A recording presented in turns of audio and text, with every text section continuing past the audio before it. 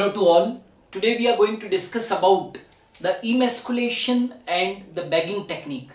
And this emasculation and the bagging techniques are used to achieve the artificial hybridization. Now we can say it as that artificial hybridization is an approach which is used for the crop improvement program. So altogether we can say that to improve the crops we are using the artificial hybridization, and to achieve this artificial hybridization we do the process of the emasculation and the bagging. Now very first you must know that what we do in the artificial hybridization experiment.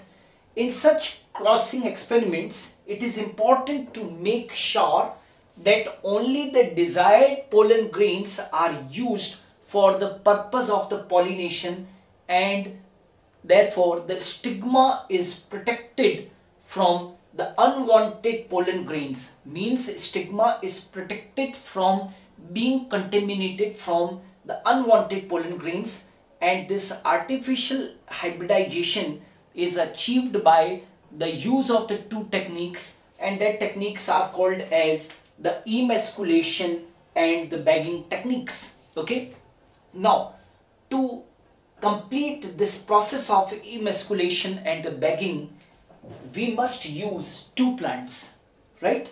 In this technique one plant will be treated as or considered as the male plant, and the another plant will be considered as a female plant. So we will be taking two plants, right? One plant will be treated as a male plant and the another plant will be treated as a female plant. Okay, now remember this thing, that if the female parent bear bisexual flowers, not unisexual flowers, emasculation is never done in the unisexual flowers. Emasculation is done only in the case of the bisexual flowers. So imagine that if the female parent bear bisexual flowers, so what we do in this bisexual flower, we remove the anthers from this bisexual flower. Okay, so removal of anthers from the flower bud before the anther dehusk using a pair of the forceps is called as emasculation. So what we do, we choose a female parent which is bearing the bisexual flower, and what we do, removal of anthers from the flower bud is done before the anther dehusk. Means before the anther become mature or before the anther dehusk, before that we remove the anther from such a bisexual flower, and this is called as emasculation. And emasculation is done by the use of a pair of the forceps. Now the question arises that why the emasculation is done? The emasculation in this bisexual flower is done to prevent the self-pollination. Why? Because what happens that in a bisexual flower both the male reproductive part and the female reproductive part is present. Okay, so there are chances of the self-pollination.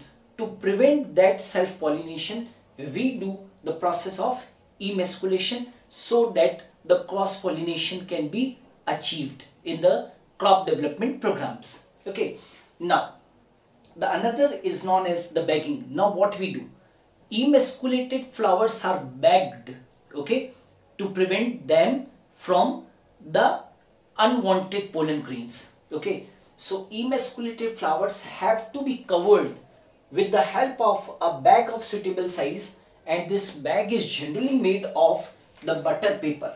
Why these emasculated flowers are bagged? To prevent them from contamination of its stigma with the unwanted pollen grains. To prevent its stigma from the contamination of the unwanted pollen grains we do bagging, and that's why this entire process is called as bagging. So what we have done, we have removed the anthers from a bisexual flower before the anther dehiscence, and then the emasculated flowers have been covered with the help of a bag of suitable size made up of the butter paper, right, to prevent its contamination from the unwanted pollen grain, and this process is called as the bagging. Okay, now we have done the bagging. When the stigma of the bagged flower, Now, when the stigma of the bagged flower attains maturity, means it attains receptivity, then what will do? The mature pollen grains are collected. The mature pollen grains are now collected from the anthers of the male parent, and they are dusted on the stigma of the emasculated flower, and the flowers are rebagged again. So what we have done, now we will be waiting for the maturity of the stigma. When the stigma of the bagged flower become or attain maturity and receptivity, the mature pollen grains are collected from the male parent and they are dusted on the stigma of the emasculated flowers. And then after you have dusted the pollen grains on the stigma, the flower is again rebagged and the fruits are allowed to develop. Okay, so this entire technique is called as emasculation and bagging. First we do emasculation and then we do bagging. Now, if the female parent, now this is very important, if the female parent produces unisexual flower, earlier also I have said, if the female parent is bisexual, having the bisexual flower, then only the emasculation is done. Okay, emasculation is not done in the female parent which is actually constituting the unisexual flowers. There is no need of the emasculation. Why? Because the female plant is having the unisexual flower and there is no need of the emasculation. There is no need of the removal of the anthers here. Here the female flower buds,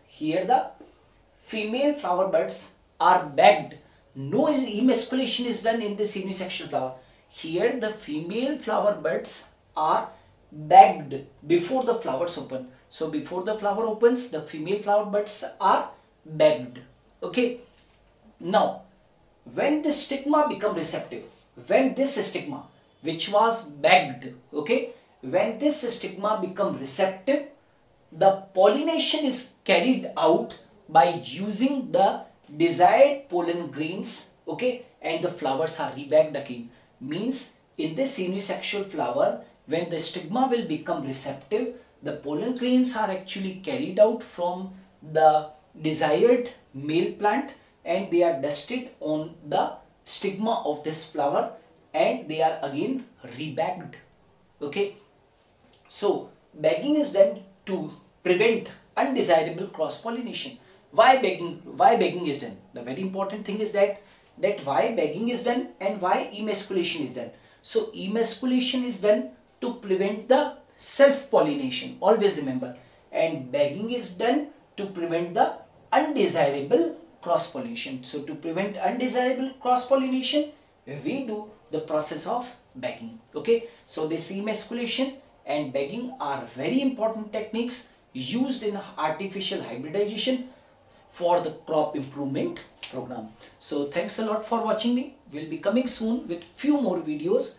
If you want to take the screenshot of this video, you can take.